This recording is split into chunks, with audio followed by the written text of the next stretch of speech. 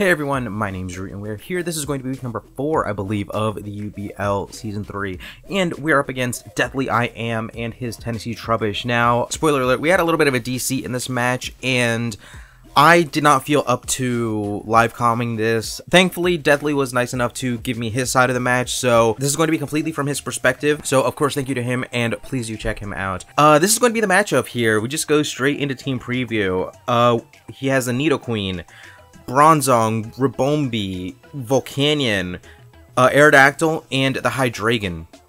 So it doesn't bring Mega Kangaskhan first and foremost, which is kind of bananas to me. Also doesn't bring a lot of the things that I was really worried about, in particular the Mienshao and the Vaporeon.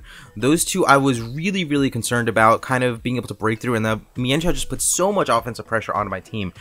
But the team that he brings is remarkably scary, and I just have a pretty specially defensive Clefable.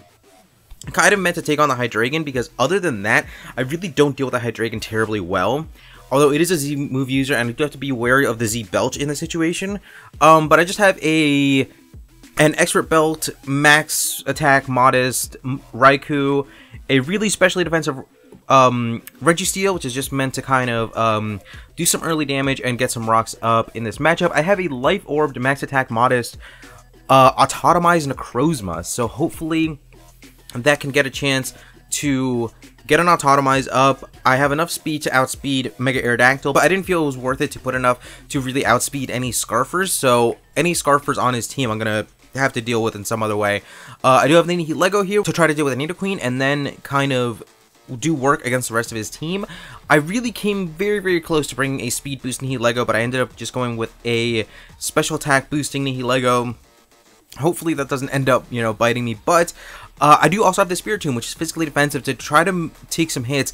Primarily, it was meant to take on the Kangaskhan, which I really don't know how well the Kangaskhan can hit me, especially if it can't Power Up Punch up, or it can't just get some fat returns off on me. He could Sucker Punch me, Tall Heckin' back, but I do have Will-O-Wisp on this Spiritomb, and it's really kind of meant to take on physical threats. But from here, I just want to get into the match. Okay, here is the challenge, and again, I will be on the other side of the screen, so hopefully that'll clear up any confusion. But I do also have this playing at 2x speed, because we do spend quite a bit of time deciding what to do in this matchup. So here's just a standard Necrozma Bronzong lead. Now, I am very specially offensive, and I do pack the Dark Pulse for this situation specifically, so I feel confident enough that I can go and hit a turn 1 Dark Pulse and try to do a lot of damage to this Bronzong early on in the match, and kind of just gauge damage here. But he's gonna probably try to get up rocks. That's my first assumption in this moment. So now he does switch out and lets his Hydreigon take a Dark Pulse, and it's not gonna do much. He's gonna be able to tell right off the bat that I am Life Orbed, and I do kind of feel bad about missing out on that Bronzong damage, because that would have been really helpful for me in the later match. But in the end, I really have to figure out what I want to switch into here, because I really don't have many switches into this thing, and I don't want to burn my Clefable too early on, but I do kind of want to go into it right now, and I do find out from this damage that it's no boosting item, right? So at this point, my first immediate thought is that it has to be Scarfed, because it's either going to be the amount of damage that he did was either like a high roll for Timid or a low roll for Modest. I don't quite know which yet, but at the very least, I am reasonably certain that this thing is no boosting item, so immediately my first thought is Scarf.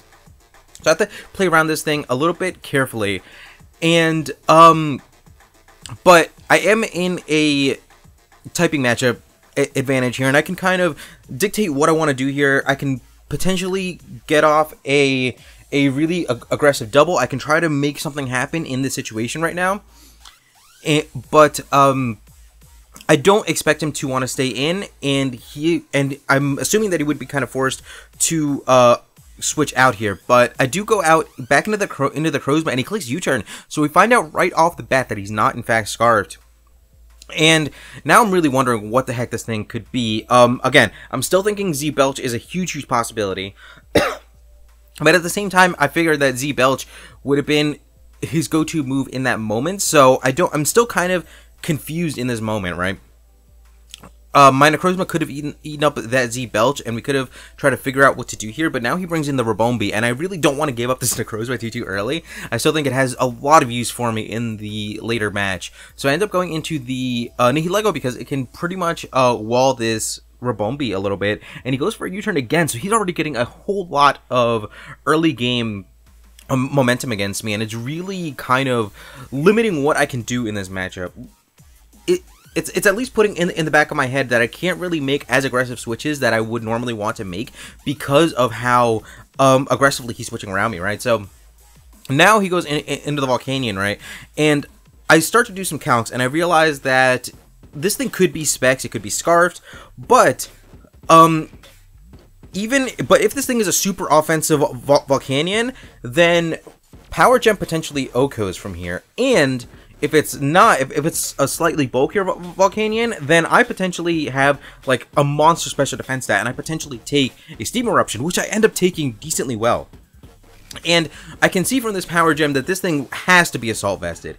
It almost definitely has to be Assault Vested. So that's kind of my thinking throughout the rest of this match, that this thing will be Assault Vested. But I still think that my Nihilego still has value for the rest of this matchup, and I figured if you wanted to spit out another Steam Eruption, then my Registeel was a reasonably safe play. It is really specially defensive for this situation, and I figured it would be an okay play all around, but he ends up going for the Earth Power right now, and it does a very decent chunk to me, but I will get some leftovers back, and we will see that it's not doing a whole heck of a lot. Obviously, that is very unfortunate damage, and I wish I could have gotten a better read on that play, but ultimately, I just figured that I can set up rocks here, and we see that I'm faster. Right? And this is also going to be hugely important, because this starts to make me think, okay, so I start actually running some calcs on this and doing some math on this too, right? And I'm a no-speed Registeel, and my base speed is 50. Volcanion's base speed is 70. So I start putting that into the calculator, and I figured out that he has to be negative speed nature, 0 IVs in order to underspeed a Registeel. So now I'm thinking, oh, the Bronzong is Trick Room in this situation. And that also starts to make me think that Nidoqueen could be a Sheer Force Life Orb, like monster special attack stat, Trick Room Sweeper. And now I start to like piece this team together in my head.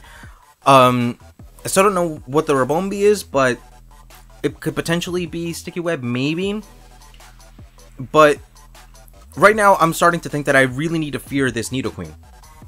And I just try to get a Seismic Toss off for some damage, and I end up taking the Steam Eruption, which is going to let me get off one more Seismic Toss, but it doesn't ultimately end up mattering too much.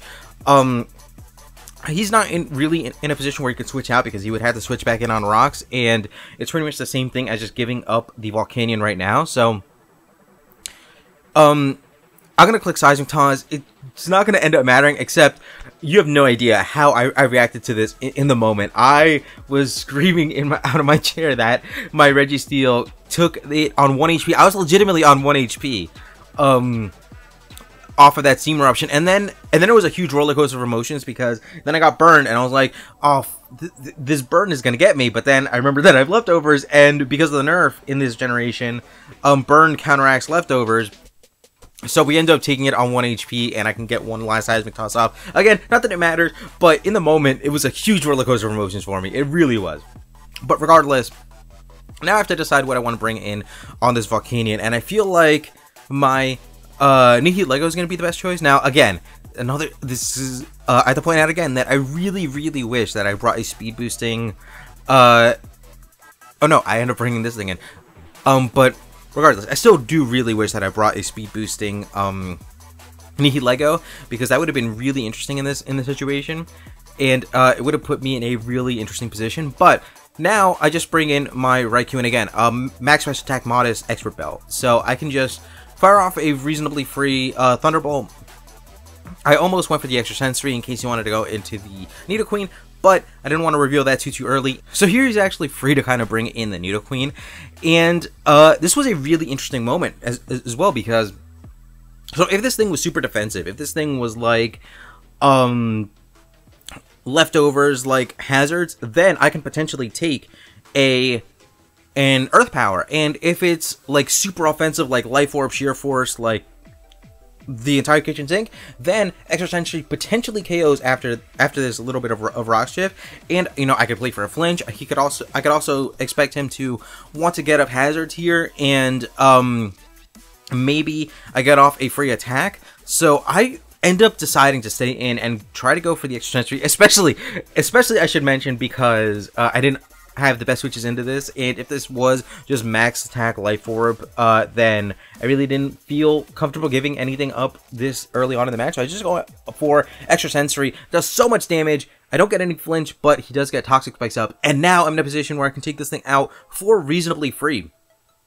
And obviously he had the HeraHorde in there, but I also didn't want to give him a free switch into the Bronzong either. I was primarily concerned about the Bronzong, so I end up going for a little bit of my final tech move that I have on this set, and he ends up bringing in the HeraHorde, and I end up going for the Signal Beam. And again, I max attack Modest Expert Belt, and from that range, it just straight up outgoes. Now, I found out after the match that it was not Scarfed, it was Expert Belt, which means that anytime that he brought it in, I outspeed it, and I get off a Signal Beam anyway, so I don't think that really mattered, but it just made me feel really good in the moment just to catch that HeraHorde in on the switch and be able to kind of deal with it. But now this thing is in, and I still have my dedicated physical my dedicated answer to physical hits. So I decided to go into my Spirit Tomb, and the Toxic Spikes is definitely unfortunate, but it does mean that I can still take a hit really well here, and it means I can get off a Will-O-Wisp in case. My thinking is that did enough damage where he would be inclined to want to stay in and try to wear me down over time. So I felt pretty darn safe just staying in here and going for that Will-O-Wisp, and no matter what, the Nidoqueen can't really switch into it. The Rabombi is gonna take some chip damage and some rocks from it, and the Bronzong is not gonna like it, so whatever. Will-O-Wisp felt fine here, but I still did kind of struggle with this moment because I did think that he would want to kind of make a play here. I don't know. I was really concerned. Oh, I was also running Calcs, and I found out that this thing is banded, which obviously really scared me in the moment, but I had to shore up those Calcs and make sure that I knew what this set was, and once I figured out that it was banded and it got burned, I felt a lot safer, although this thing could still do a lot of damage to my team, and it outspeeds most of my team. So, actually all of my team. So, I still have to manage this thing decently well, or else this thing, if my team is weak enough, it can still go through my team. But it's burned now, and I can hopefully take some hits, make something happen here. I know that it's not Scarfed, I know that my Necrozma can outspeed it after an Autotomize, and also, you have to keep in mind that I never found out until after the match that the HeraHorde was Expert Belt, so I still kind of think in the back of my head that I took out his Scarfer, so keep that in mind as well. But I end up bringing this thing in just to absorb Toxic Spikes because I know that that's going to be not great for the rest of my team, and I can double into my Clefable, which is going to take an unfortunate amount of damage, but this, I felt, took away the Toxic Spikes most efficiently, and it prevents my Clefable from getting toxic, which actually is going to... I have Magic Art Clefable, but that actually is going to matter a little bit in the makeup of this match, because he ends up going into the Bronzong, and the Bronzong can still do a lot of damage reasonably well with Gyro Ball, even though Clefable is not fast at all. And yeah, it's just a weird spot for me to be in right now, because I have flamethrowers, but it's going to take a lot of flamethrowers for him to take me out, and he has the Gyro Ball, which is going to be doing damage to me over time. He collects Toxic, and maybe he thought that because I played so carefully around the Toxic Spikes that this thing would not be Magic Guard, but I end up being Magic Guard, and that ends up being a dead turn for him as I'm able to get some flamethrowers off, and it's doing right around 25%. I'm gonna need a little bit of a high roll or like some mid to high rolls to be able to take this Bronzong out in the long run, but I'm confident enough that I can sit on this, that I can sit in front of this thing and take some Gyro Balls, which I probably shouldn't have been as confident in, because even that does 50% to me, which is more than I would like, so much more than I would like. But ultimately, it's going to be okay. I can start to claw my way back by just spamming Flamethrower into this thing, And on this final flamethrower, I ended up getting a critical hit, which probably mattered. It's super unfortunate, but I mean, I don't know. I don't even know what to say about that. But he ends up bringing this thing in. I guess it doesn't matter because Gyro Ball brings me down pretty low unless it crits. But Gyro Ball brings me down pretty low, and then this thing, and then my play is always to sack this thing off to the incoming sludge wave, no matter what. So who knows how much it would have mattered in the overall matchup of the game. But I didn't feel great about it in the moment. I'm sure he didn't feel great about it in the moment, regardless. I'm trying to figure out if there's any play other than to just sack the Clefable, but Clefable is looking to be the least valuable member of my remaining team, although looking back on it, that probably wasn't accurate. That probably was not accurate even a little bit, because Clefable could probably heal up on the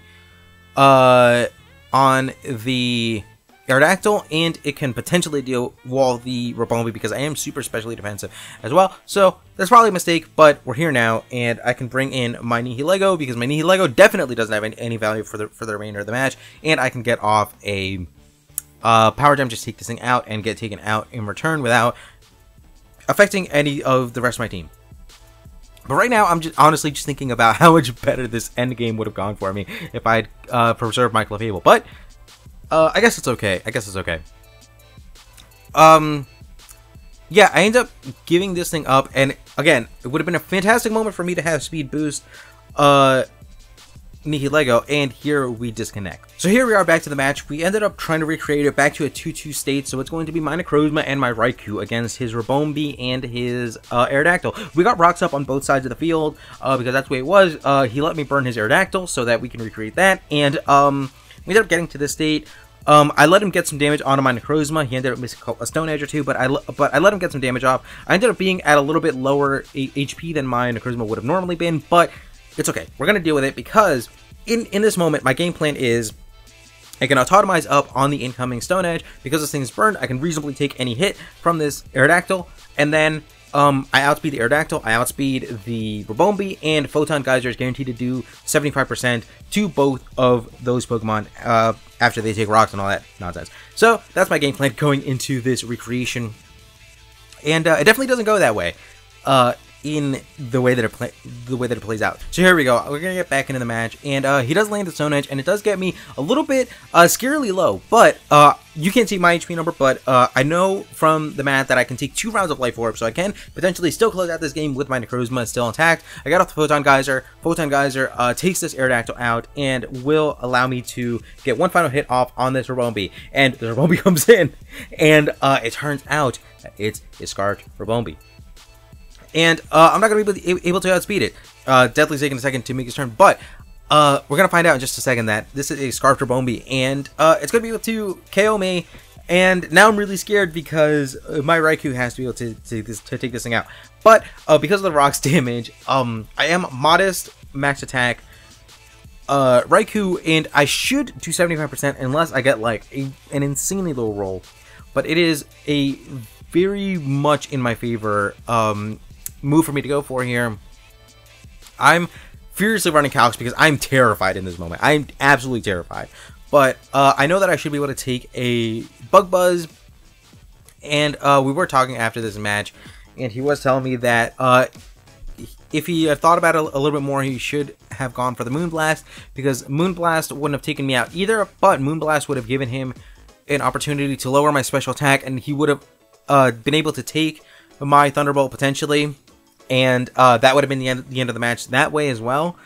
But yeah, that is just an insane way to end out this match. My heart was racing. I did not know what in the world to do in this situation. I ended up winning. It's a draw for draw's sake. But man, I was so terrified after I saw that it was a Scarfed Ribombee, and the Ribombee could potentially win the match from there. Well, it couldn't win the match because it couldn't KO my Raikou, but if I was anything but modest, if I was timid and he was in a position to take a hit from my Raikou, then I would have been in an awful position, and I probably would have lost from there. Ultimately, I think this match was a wild one. I felt like I played it okay. I wish I had some turns back. I wish that I was able to keep my Clef on there. If I had been able to heal up my Clef, then I think I would have been in a much better position. If anything, he probably would have brought in his Aerodactyl no matter what, and even if my Necrozma goes down, my Clefable can heal up on the Aerodactyl, and Clefable would have won that match from there. I wish I had seen that in the moment, but we made our way through it somehow regardless. It's going to be a very narrow 1-0 win, and it went all the way down to the wire. It was a long, grueling match. We had to recreate it. Our recreations didn't go great. I missed 2 Will-O-Wisps on the recreation, so it just went on longer than it should have, but we got there in the end. Thank you guys so much for watching. We'll be back really soon with our next UBL match, which was an insane match. It was an absolutely doozy of a match. I've already played it, and it's going to be a fun one to post, comment, and record. But I will also have more weeks of the ICBA, a League War that's coming really soon, as well as other things in the future. But with that, once again, thank you guys so much for watching, and I'll be once again out.